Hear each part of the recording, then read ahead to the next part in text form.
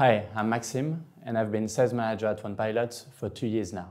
So basically, my job at Onepilot as a sales manager is to bring new revenue to the company by signing new clients. It starts with booking demos and running them or running the ones sent by other team members. Running demos means analyzing the prospect's need in order to answer the questions on our product, and then answering my prospects' questions in order to sign the contract. What I really like in my job as a sales manager is to be able to meet really interesting people coming from every industry, since we are able to address a really large scope of companies.